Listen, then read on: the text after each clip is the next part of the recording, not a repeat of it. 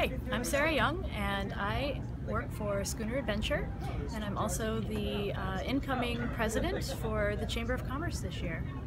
Sarah, how long has the Schooner Adventure been a member of the Chamber of Commerce?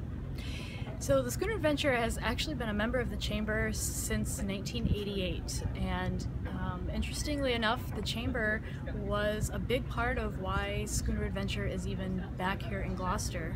The original executive director was on the search committee to find a vessel that represented Gloucester's heritage and made it possible for Adventure to come back and be a living monument to our proud heritage. That's great. So in terms of how the Chamber has helped you in the Schooner Adventure become successful, it sounds like there's some real roots there.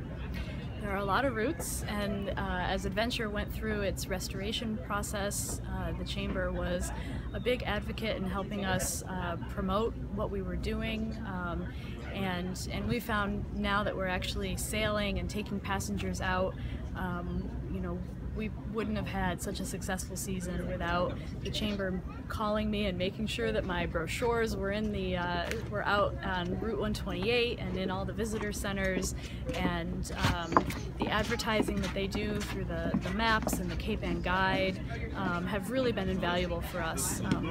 We probably, like a lot of businesses, have a small advertising budget, and so whatever the Chamber can do to help us extend that reach has been invaluable for us.